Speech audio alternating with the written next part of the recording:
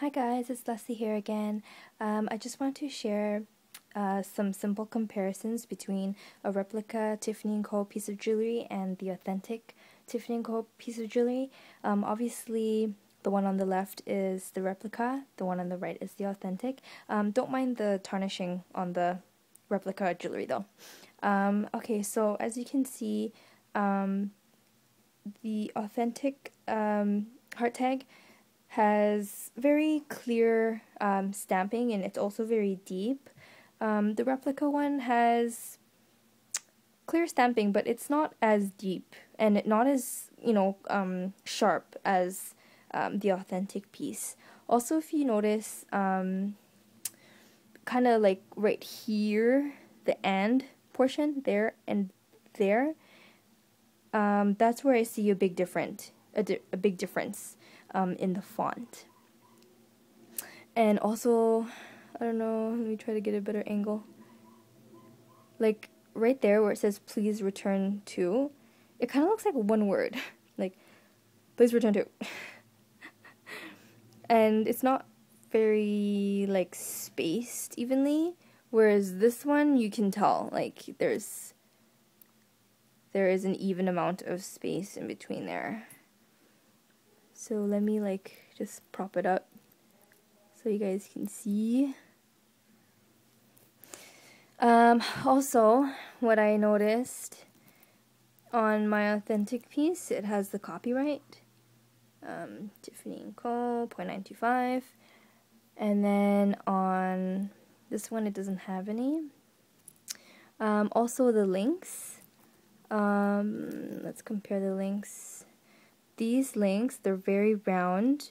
There's no breaks in the links, so you can't really tell where they start or finish. What they do is when they link them, they solder the links together so that, and then they like sand it down so that there's no breaks and they're all nice and even and round. Whereas this one, they're kind of like, I don't know, oval shaped, I guess.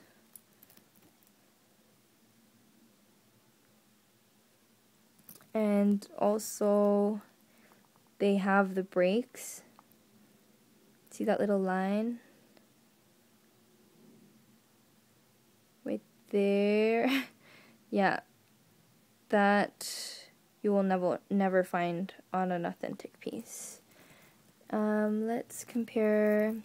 I don't really know how important it is to compare, but let's just do it anyways. The next thing would be like the lobster clasps. These right here. One of them, or the replica one, has like a little line there. See?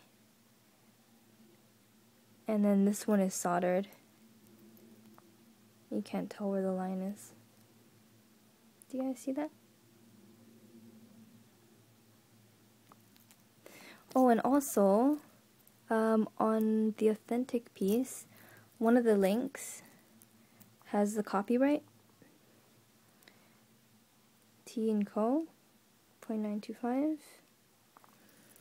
And then that is not to be found on this piece of jewelry here. Definitely doesn't have it. So that was a very basic observation that I can share with you guys between these two pieces. I also want to do like a comparison on the packaging, because there is actually a lot of differences between the authentic and replica packaging, so maybe I'll do that for my next video, so watch out for that. Until then, I'll talk to you guys later. Bye!